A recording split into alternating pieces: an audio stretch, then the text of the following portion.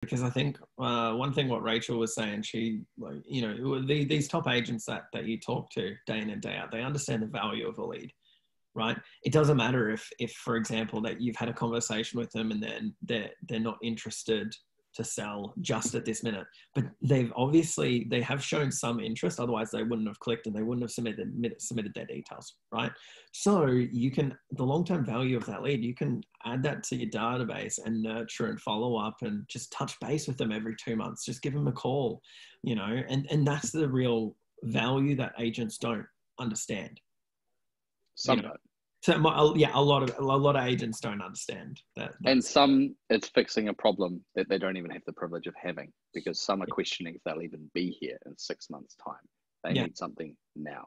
So I understand the pain, and also that, you know, there's the long-term game, which we know works and there's huge value in, but then there's also the short-term game players. And make no mistake, the guys playing the long game are ready to jump on the thing that's happening now, as much, if not more so, than the person who's just looking for the short-term gain. Yeah.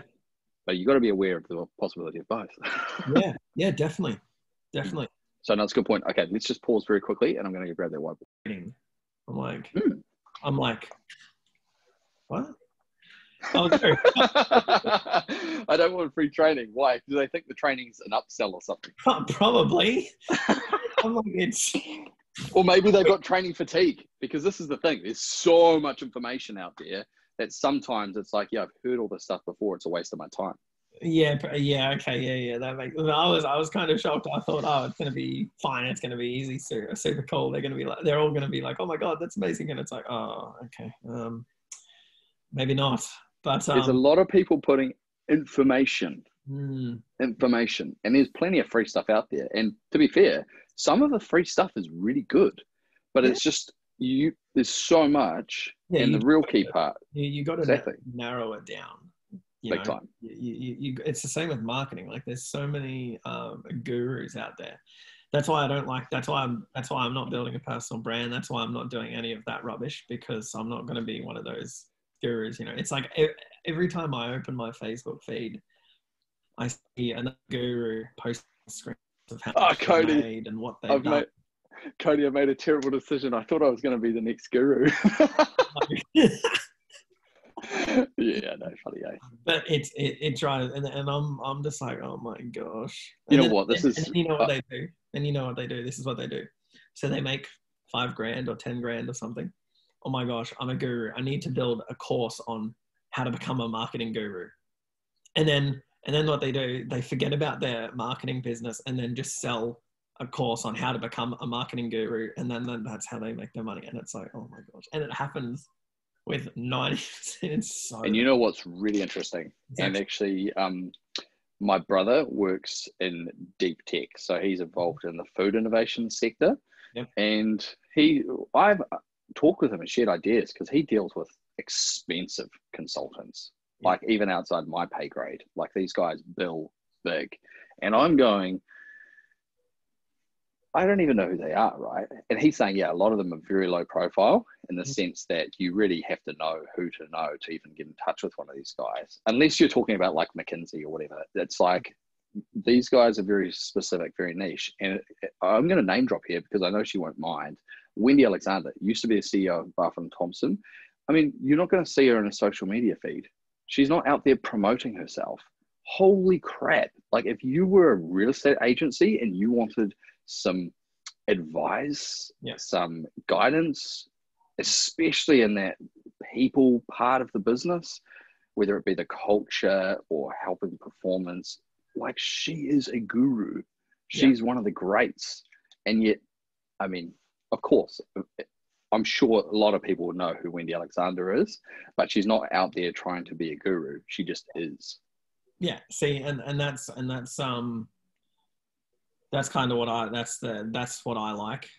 I would much prefer that, because I'm just like, the marketing industry, you know, it's just appalling. Like it is so bad. Oh yeah. Well, this is interesting, because you can imagine the moment you have a Facebook business page that identifies yourself as either a coach or a consultant or a motivational speaker. So there's 3 tags that I have associated to mine.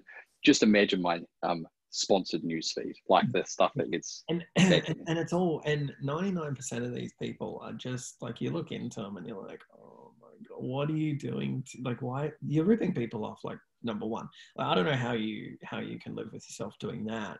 But hey, and you know what, I don't even know if this is being generous, this is how I see it. I don't think that the information that they're providing is poor, but it's not exactly rocket science either.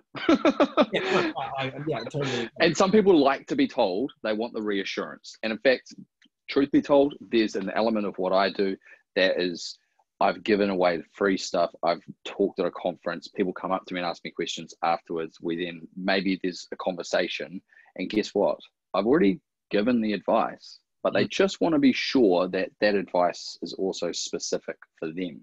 Yeah. And I think that that's actually very applicable for what we're doing today, which is, how do we help agents get more out of leads? Yeah. And of course, for the people that have already signed on and have invested in your service in terms of, please provide me some leads, then this will be hugely valuable for them, because I'm not going to talk about the business of real estate and everything else. All we're going to look at is the piece which is critical for them increasing their return on investment in the short term at the first hurdle. We can go further. There's so much else, of course, to talk about, but the difference between this training and the other free training or any other kind of training that you could find is it's too general. I'm going to help you fix a specific problem. And we're not just going to talk theory, we're going to talk actual scripts, and we're going to talk about the people that you are already working with and I'm working with who get the best results out of connections with people. Fantastic. Any questions? No, that's fantastic. Let's hit it right where it is. So at the point of contact, and this is a really, really key thing. Whenever I'm diagnosing with someone, I need to know what's the background. How did you meet this person? Because it's really critical. Let me tell you a very brief story. Client of mine, we're discussing, she wants, surprise, surprise, more listing opportunities. She wants more people who want to sell their home to come to her or to be able to go to them. And she's looking for the shortcut. And by the way, I admire the person who looks for the shortcut.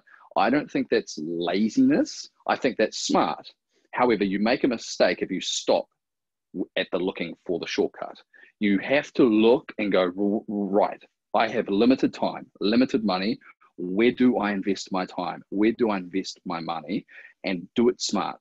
Be clever. Look for the best leverage. Brilliant, right? But so many people get stopped at the point of so many options, so many possibilities, what to do. This guy says it works. This guy says it doesn't. I could do this thing. I could do that thing. Bus shelter, billboard, Facebook, LinkedIn. I don't know what to do.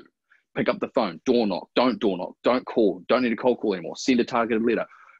You know what? The reality is all marketing works. Some is more effective and some is more suited to you and your marketplace. So the first thing that I want to bring to the table for you to consider and be very, very clear on is, what do you want? 100%.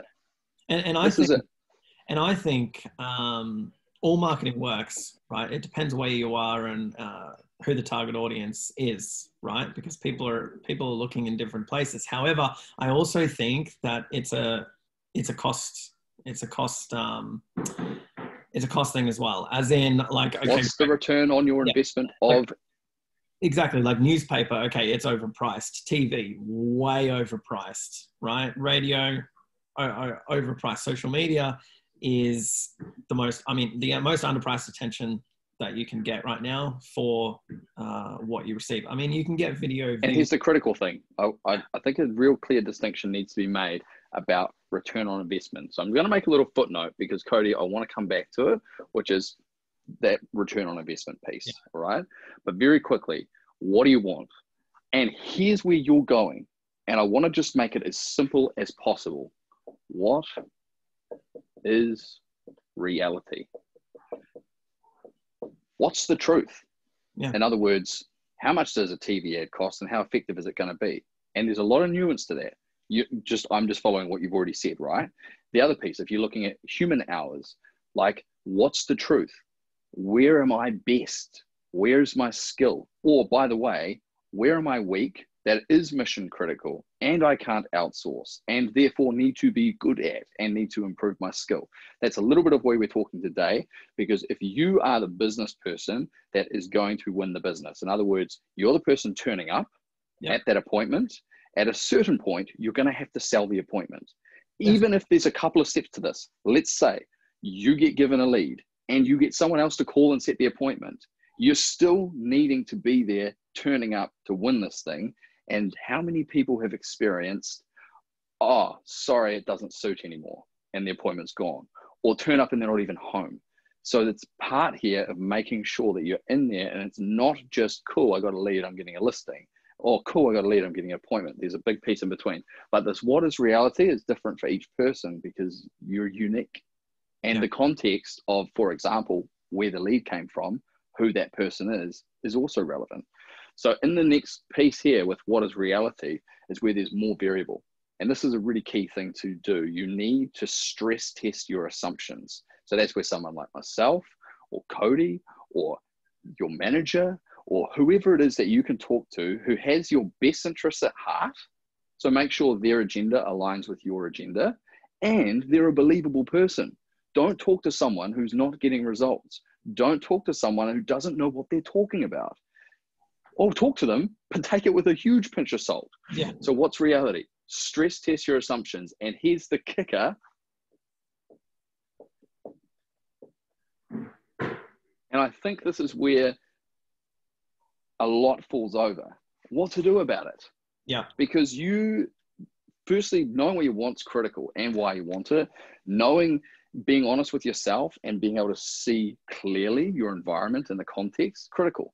What to do about it is the difference between positive thinking and results, because it's all very well and good to now go, yeah, great, I'm going to have a positive attitude, I'm going to do this thing and that thing, and yet you're so disorganized, you don't keep the time that you made to yourself to do the thing, and you don't do it, or you're slow getting back to the lead, or whatever the other piece that may be a problem for you, and guess what? Didn't get the result. So it's very important that you're crystal clear about this. And the chances are, if you're a sole operator, you're wearing many hats. And this is where I'm coming back to the ROI. And what I mean by that is you're essentially a freelancer. Until you are delegating yourself, you're a freelancer at scale, but you're still a freelancer. I'm a freelancer. I'd love to be a true entrepreneur, but as long as my brand name is David Palfreyman and I am the trainer, coach, consultant, I'm a freelancer. I'm a glorified freelancer and I can charge a lot, but I'm still a freelancer. And here's the real danger. Guess who the best person is at a certain thing? Me. So guess who the cheapest person is? I'm free. Right? Correct. You fall into this trap. Now here's the cycle. This is the real estate business model. I'm going to hit it very briefly for you in terms of my philosophy, which is simple. It's like a momentum wheel. These are the key activities. You've got prospecting or lead generation. And by the way, this can be done by or done for. You provide a done for service. And this is fantastic because essentially what happens is you get listing opportunities. But by the way, and hear me clearly on this, prospecting is not alchemy. Alchemy is trying to turn lead into gold. There is every possibility that someone you meet during a prospecting activity or a call with a lead that is not selling their house today, tomorrow, next year. That's the way they are, and that's perfectly okay. The mistake is to try and convince them otherwise until you have understood their situation. Once you've understood their situation, then I believe if you have develop professional rapport, you do have an obligation to present a solution or advice, but you better diagnose bloody well. Otherwise, you're barking up the wrong tree and you're trying to turn lead into gold. But hear me clearly, some lead will turn to gold over time, just purely because it's no longer lead. And this is where people are different to metal, because yes, absolutely, first tier consequence, this is what you're hoping for as a listing opportunity, but actually that's not what comes first. The first thing that happens is a connection. You have the ability, when you have the contact details or you've met someone, you've made a connection, that's the first tier consequence. The second tier consequence is a listing opportunity. So be very clear. How good are you at building a connection with someone. That's a critical skill in this game. And be very conscious of the things that only you can do versus the things that other people can do, because it's tempting to outsource this piece in here, or potentially in this part here, when it refers to coming back to these people, because you're scared. It's uncertain. And the big kicker here, there's a broken feedback loop. This connection piece does not reliably pay off. In fact, I talked to a real estate agent the other day who only just recently, almost 20 years after he met this person, got the listing. Wow. Now that's a long lead time. Yeah. Right? But let's come into it. Of course, here's the kicker. And Cody, I'm sure you have these stories. In fact, you were telling me one just before. There are second tier consequences. You happen to get someone who's right there, ready to fire. Yeah. And it's your opportunity to miss if you're not good enough at bringing it to a close, right? Of course. So second tier consequence is, of course, a listing opportunity, which, by the way, we can go into further for another time. I'm going to sit and focus on this piece here, but I just want to bring the whole context home to roost, which is listing opportunities. Listing opportunities lead to marketing and sales opportunities, because once you have a listing, then you can market it and you meet more people who also, by the way, some of them connections and listing opportunities. So this is becoming a bit of a flywheel here. A flywheel is a simple engineering device. You find it in the engine. All it does is it smooths out the torque. It means you don't have a vacuum in the engine when the pistons are compressing and the engine stalls. So if you have a problem with momentum in your business, you want to make sure you have this thing working in concert. By the way, marketing and sales, meeting people is not enough. You have to be able to negotiate. Here's where the money's made. Exactly. If you are fine at all this piece, but you can't win the listing, or you don't do a great job marketing, or you're not a great negotiator, then there's money being left on the table, either for you or for your clients. And then of course you come up here, and I'm just going to call it clients. Some people call this your nurture program, your database. I don't care. It's your network. It's people who know you. They've either done business or would like to do business at some point, or they don't even know yet that they're going to. And this is the piece that comes in. Sometimes people come straight here. Sometimes they come from here. Sometimes they come from here. Sometimes they come from, you get the picture. But this thing then spins. If your problem in the business of getting this momentum wheel started, if it's not spinning, then your issue is here. Make an investment, pay for some leads, or, by the way, totally valid, make an investment. And remember, you're the cheapest person. If you can't afford to pay for the leads, guess what? You're it, your time. Or seriously, make an investment. If you're planning to build, I don't know what your ambition is like, but if you're planning to build a 6-figure business, and maybe your ambition is massive, you want to take this to 7 figures, it is possible to do that. I'd like you to go and talk to a business broker and say, hey, what's a $300,000 business worth? How much am I going to have to pay for that? And by the way, there's 2 types of businesses, and you'll see them when you look at the books. Some are really, you're buying a job. You're not actually buying a business. And some, of course, you are buying a business. But it's likely to be somewhere in a vicinity of maybe like a 4-to-1 multiple. That means you want to do 200K, you're going to have to spend $800,000 to buy that business. So what is this worth to you? You may need to make an investment.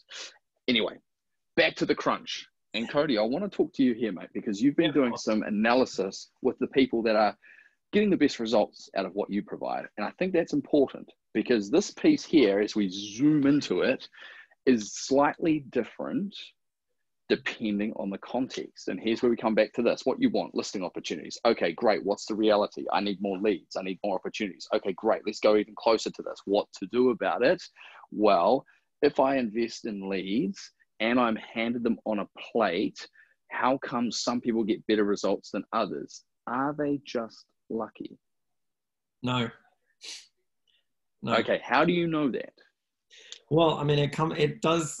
So there's always that thing with marketers and real estate agents. The marketers blame the real estate agents for not doing their job and actually calling these leads and servicing them and following them up. That's really where the letdown is that I've seen, is the follow-up process, right? The real estate agent will call that lead once. Okay, great. They didn't answer. I left a message. My job's done. It's a dud lead, right? And that's what I hear every single day. But what you've got to understand is, hang on one moment. And what do you hear? Because in fact, I already know, having talked with you, there are others who are saying, brilliant, just got a listing. Yeah. So what's the difference? The difference is their follow-up process and their method. Well, let's drill down into it. Their method of contact. So if it's okay, and guys watching this, I want you to know my principle with anything that I do like this is you should get massive value out of this, regardless of whether you decide to work with Cody and his team, or regardless of whether you choose to work with me. I just want, if you're investing your time in this, I want you to get something out of it. Exactly. I'm going to talk about the context that's applicable for this particular service as an example. You need to extrapolate the reality piece to whatever your method is. And of course, lean into this. If you're using the service, let's get really clear on it. Talk to me. How does the lead arrive? So let's be real nuts and bolts. Yeah, of course. So with us, the lead comes straight to your email, right? In real time, as soon as I just got a notification then that I just got a lead. You may have heard it, you may have not, but I did. But so that is a lead notification. You get the notification on your phone.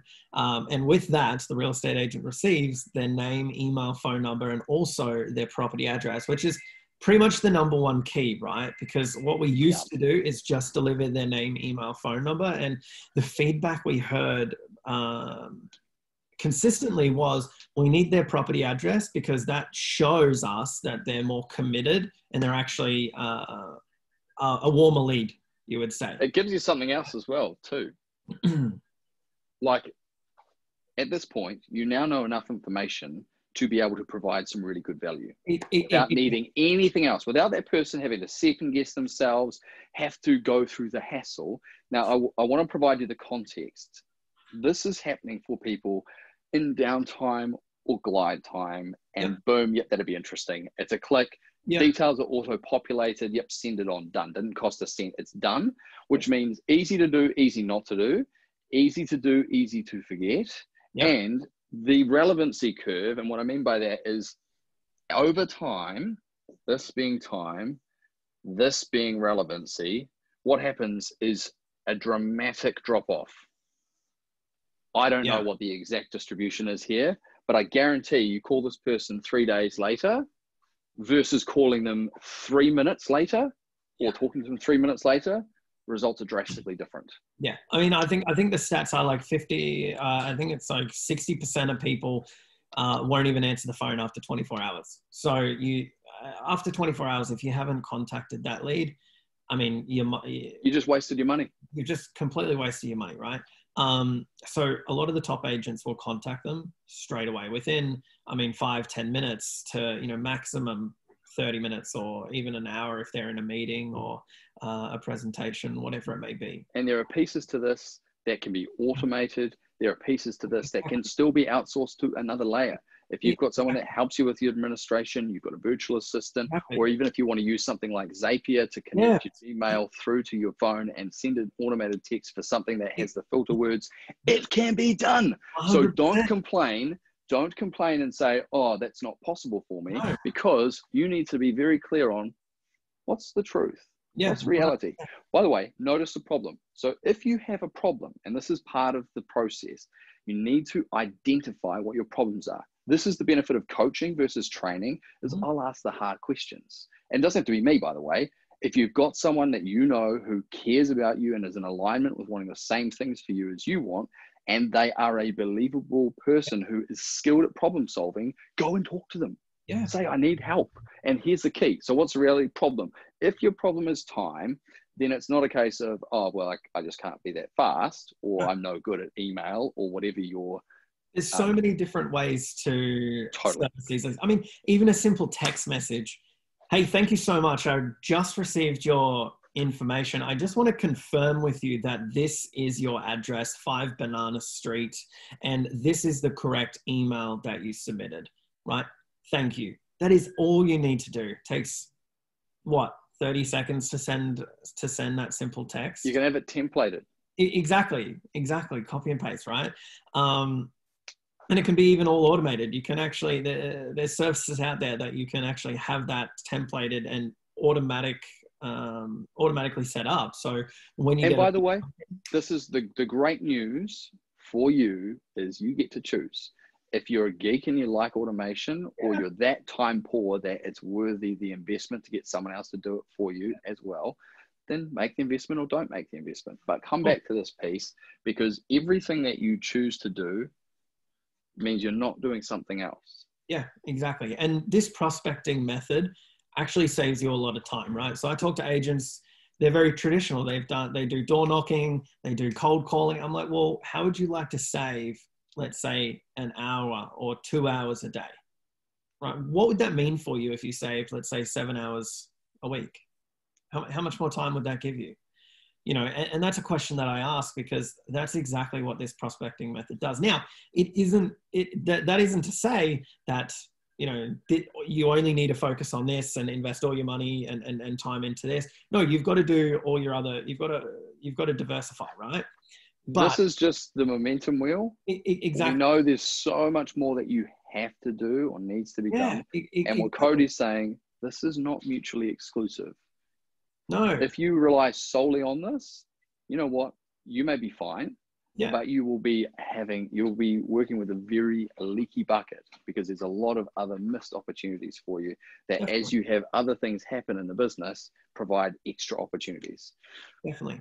So text, brilliant, easy. What else are the best people, the ones who are getting lucky? What are they telling you, Cody? So, I mean, it's the exact same as I just said with the text. That they'll call, they'll text, they'll email, all within the space of, you know, that 5, 10 minutes, 30 minutes, right? So if they don't answer the phone, great. What do? You send that text. You send that template. Send an email, right? And it's that continuous follow up, right? So it's not just you call the lead once or twice or even 3 times, and then if they don't answer, well, it's a dud lead. No, you stay with it, right? Because and I'd like to prime example. So sorry to cut you off, but prime example, right? I'm not sure if you're recording this bit, but there's an agent on the Sunshine Coast, right? He joined up on Monday, and he's got 1 lead so far, right? And that 1 lead, he told me he called her 3 times. She didn't answer the phone, right? He called her consecutively 3 times, and on the 4th time, she actually answered. He said it was a horrible line. I thought it was a complete waste of time, but he said this exact script on the phone, and I mean, he'd be at the listing presentation. What did he say? While we're recording this session. Yeah, he's in there now. What he's in there right now. And he basically called him up. Hi, it's Cody from Cody's Real Estate. I noticed you submitted your details on one of the ads I'm running. I just wanted to confirm this is your address and this is the correct email. I'd love to know if I can come out and actually view the property to give you an in-person appraisal. Anyway, long story short, she agreed, and he'd be in there right now. It was so simple. And isn't that great? Like, you don't have to be the most clever wordsmith. You don't have to have the perfect script. Sometimes just brute force in terms of follow up is very effective. But also, I want to make a quick distinction between 2 different methods of communication here: synchronous and asynchronous. Sending a text message or an email or posting a letter is asynchronous. In other words, you do something and then it's whew. And the amount of time it takes to land, it depends on the method. The amount of time it takes to be read depends on the person. And the amount of time it takes to be responded to depends on multiple factors: the person, the messaging, their situation, all the rest of it, right? But I want to make the distinction that to successfully get in front of someone, if that's your game plan, that synchronous communication, and by the way, this is not just true for getting in front of them, but this is selling the appointment. It's just the same as selling the listing. In other words, getting the listing. You need to be able to have a conversation. And it's a combination of open questions and closed questions. Open questions to understand the situation, your knowledge married with their situation, with the right closed questions to firstly confirm understanding, check for desire, and then get commitment brings this whole thing around to be able to progress through. Yeah. So we got text, call, any other things that you've noticed? Yeah, so a question that's super important because obviously there's two types of ads that we run. Whether you use us or someone else, I'm sure the agents have heard it all before, right? But we found the most success within a 24-hour appraisal ad, right? That's the primary one that we run. We've got the perfect ad copy that we've, I think, created over the last couple of years. But the other ad that we run is a free property report, right? And that's even simpler. However, you'll probably get more leads. They may be a little bit less qualified. However, you're going to start that conversation, right? And it's pretty much 95% of them will reply and actually really be grateful for you giving them that report. And an agent on the Central Coast, prime example, right? We're running through his Facebook page, and he actually gets back to him within 5 minutes. And it's a simple messaging them, on Facebook, right? So he'll say, hey, David, I noticed you, so same script, right? Hey, David, I noticed you wanted your free property report. I can have that to you. Just confirming this is your address and this is the email address. Now, another key factor that he adds is there any renovations or is there any work that you've done in the last several years that I should know about to give you a more accurate report and valuation? And 9 times out of 10, they reply, oh yeah, we've added this, we've added that, and we've spent an extra $100,000 renovating, the back patio, whatever it may be, right? And you're starting that conversation. Oh, wow, that's amazing. I bet it looks fantastic. Guys, you're leaning into what's the reality, applying the same context to them, because we both know that when it comes to providing a value of a home, there are so many variables, 100%. Including who they choose as the agent. Well, yeah, 100%. So, but if you want to work with what they believe, yeah, the average homeowner believes that the value of their house is mostly influenced by what they've done with it. Yeah, it's a great question. And after he asks that question, they'll always respond. He'll generate that report to them, send it off. 24 hours later, he'll send them a message. Basically following up with them and ask that. That's when he'll go in for the ask and say, hey, is it possible for me to actually come out and appraise the property in person, right? Because if he knows if he can get in the door, he's got a very high. And I want to press pause very quickly and talk about getting in the door. And, he's done a couple of things here. Firstly, just by actually making good on the promise, because anybody who's asked for this is expecting. Yeah, you have to. This is the curve, right? So it's not just delivery, it's the speed of the delivery. Yeah. And quality comes into it. But honestly, in the moment, people equate speed with service. Quick equals good. Yeah. So better be quick than really thorough and beautiful detailed. And here's the kicker. If you're providing a free report as part of your process, then you can draw some distinctions between the free report, and this is a great thing. This is a tactical upsell technique, but guess what? You don't have to charge them a cent. You're literally you're giving them, you're making good on the promise, you're following up, you're sending them the value, they're appreciating it, you're asking a great question to learn more, and you're then also providing, hey, by the way, if it would be helpful to you, I can do this sample report, the full report, with all the bells and whistles, with the consultation to help you add more value, to learn how to style your home, whatever the thing you're good at that you can provide, that and here's the kicker, it's a cold read, understanding what they want. Anyone who's been to a psychic and had an amazing experience, my guess, that person is great at the cold read and also very, very intuitive. Now, here's the secret. Cold read, that's what I'm talking about when it comes to the average homeowner. We have to think about, based off what we know about the reality of the person that's likely to respond and what they believe, there's probably a couple of things, like they believe that the new paint, and they're probably right. The new paint and the good presentation, and they put in some landscaping, has improved the value of their home. So by asking that question, you're leaning into what they already believe, and they go, yeah, this guy knows what he's up to. He's good. He knows us. So you have to be able to signal that you're competent and professional, you understand, without just asking all the inane questions. And then you have to ask the clever questions. And by the way, when you know what they want and you know how to give it to them and you offer it to them, they'll be asking, when can you come round? Yeah. Rather than going, hey, I'd love to pop round. That's so selfish. Yeah. Think about them. Why on earth would they want you to pop around? Make the opportunity, then go in for it. Guys, I know I'm coming in thick and fast. It's rather intense, but I do get passionate about this stuff, and I'd love to help you.